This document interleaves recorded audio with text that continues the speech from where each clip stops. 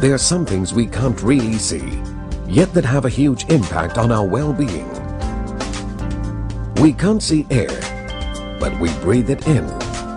Neither can we see electricity, but it produces light and warmth. Similarly, we can't see free radicals, but they are at work in every one of us. Free radicals are also known as oxidants, the byproducts of oxygen that is burnt every time we breathe in air. A normal oxygen molecule has 4 pairs of electrons. Through metabolism and other mechanisms, a molecule may lose one of its electrons, thus becoming incomplete and very reactive. In its unstable state, the free radical aggressively attacks and steals electrons from other molecules in order to stabilize itself. This causes the hijacked molecules to lose electrons, subsequently leading to a chain reaction of free radicals. Lifestyle factors complicate matters even more. Heavy exercise, emotional stress, physical trauma, pollution, alcohol, cigarette smoke, deep-fried foods, all contribute in generating higher levels of oxidants. Over time, the onslaught of oxidation can cause damage and destruction of the very cells within our body. This leads to faster aging and the development of degenerative diseases. The medical industry is too focused on disease treatment instead of disease prevention. Patients expect the medical industry to treat problems that adequate diet, exercise, and nutritional supplements could have prevented. The damage done by free radicals in the human body is similar to the oxidation of metals rusting and cut apples turning brown. To prevent or slow down the process, we apply gloss paint to the metal and squeeze lemon juice on the apple. This is what antioxidants do for our body.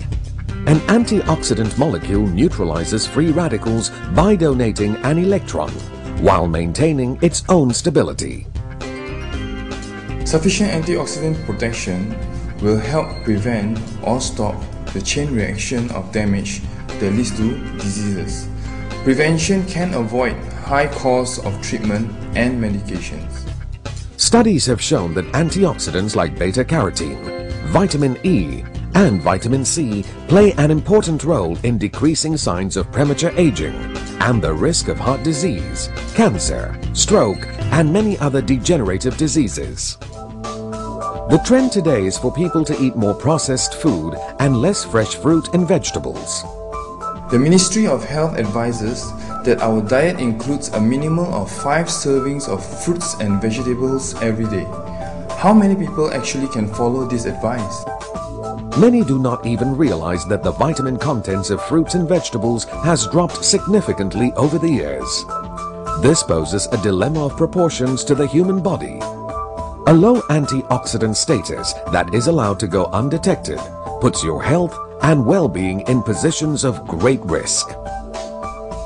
On the other hand, because everyone metabolizes antioxidants differently, it may be ineffective to simply increase the intake of only 1 or 2 when there is a range of antioxidants that the body needs. How can you find out if your level of antioxidants is adequate and sufficient? The most affordable and effective option is the free radical test. Using only a small sample of urine, this home-based test offers a powerful way of deciding on any necessary diet or supplement change. Medical research at a major university has shown that this test is 50 times more sensitive than any blood or plasma testings. Getting results is easy. The free radical test is non-invasive and requires no needles, no blood drawn, and no visits to the doctor. The test measures oxidative byproducts and delivers a more complete and accurate diagnosis than testing antioxidant levels. A graphic color chart allows quick and easy interpretation of where you are on the antioxidant protection scale. Having a high level of free radicals and not knowing it is one thing. Having the ability to check one's level of free radicals yet not taking the test is putting yourself at risk. All that mankind needs for good health and healing is provided in nature. The challenge is for science to find it. Antioxidants are an advantage to human health. Now it's just about finding the right balance.